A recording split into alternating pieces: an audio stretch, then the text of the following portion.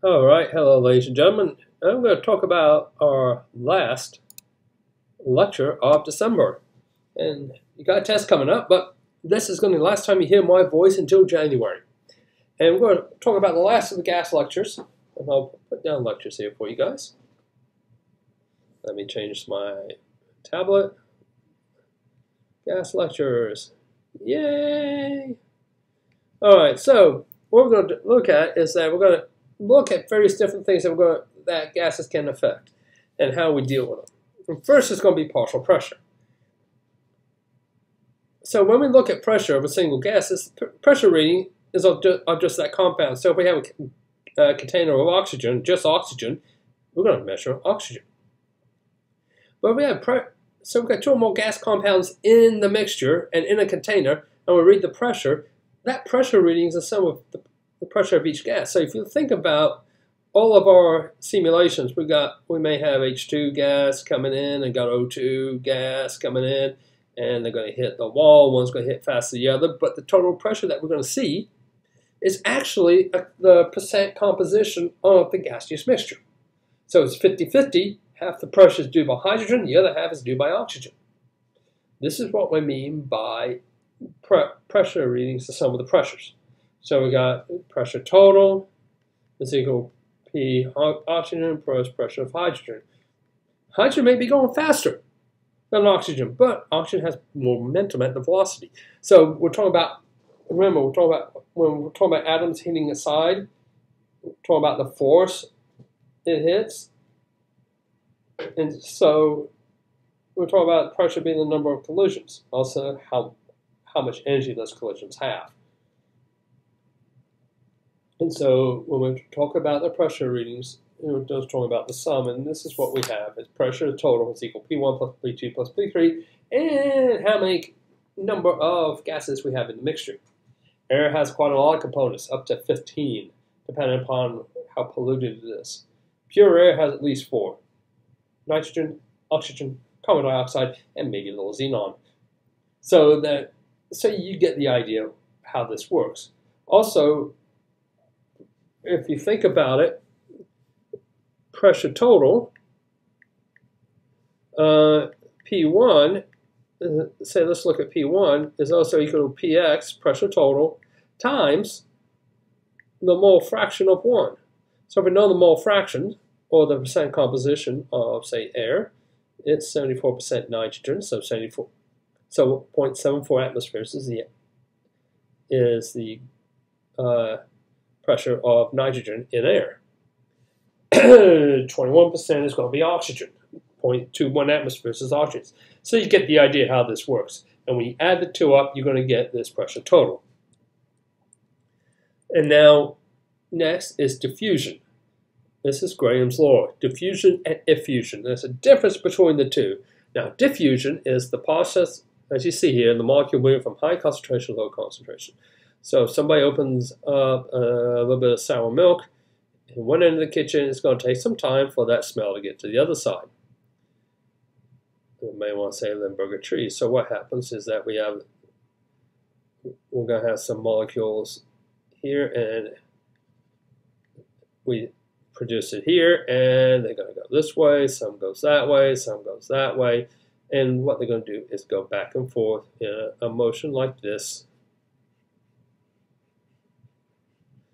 and it's going to take time to go from one end of the room to the other, and this is just their average velocity, and it's just diffusion. It's going from high concentration to low concentration.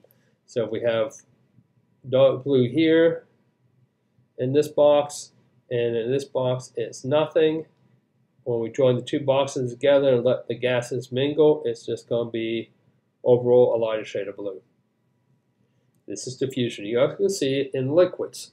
When you put a little bit of dye into water, it's going to spread out.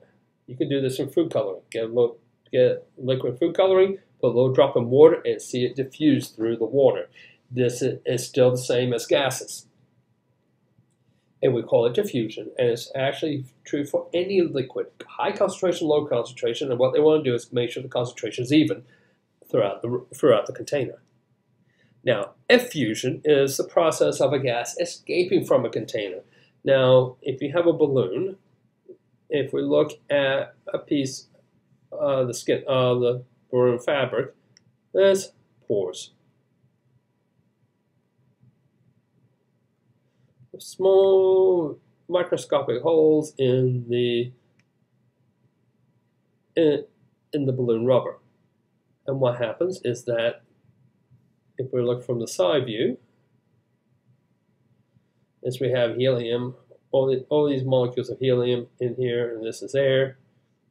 And helium is going to try and get through this membrane, and it will, through, because the holes are just a big enough size for the helium to go through. And now it's going to bounce all the way around inside the balloon, but then it eventually escapes.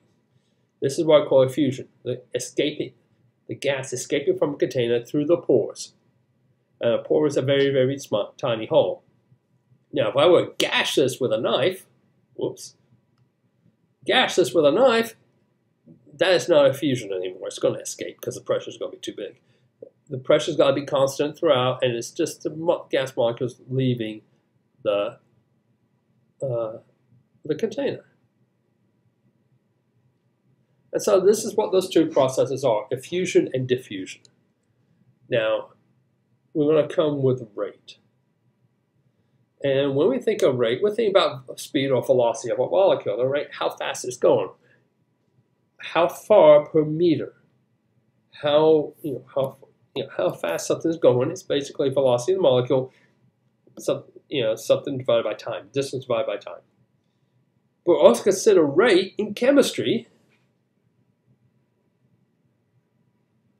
In chemistry, folks, rate is the amount of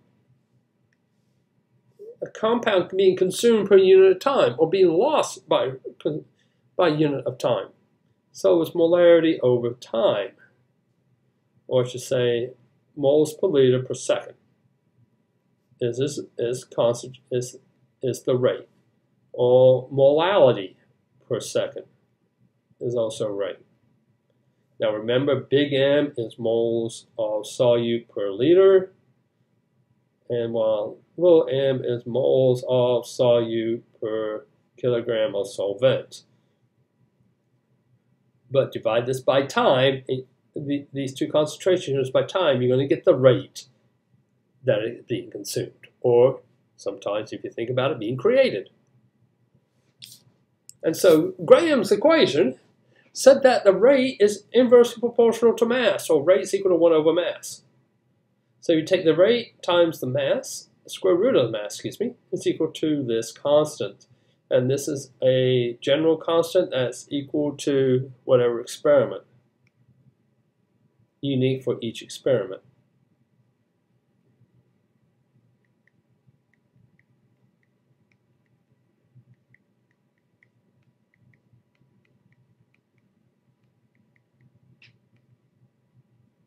And I don't know how to spell. There we go. And so what we could do is you have if we have one experiment with two different gases, the rate of 1 over the rate of 2 is equal to the square root of the mass of 2 over the square root of the mass of 1. You're going to be using this equation on the test. Get to know it. All right, I'll have another video with example problem, how to do the example problems. And ladies and gentlemen, have a nice day.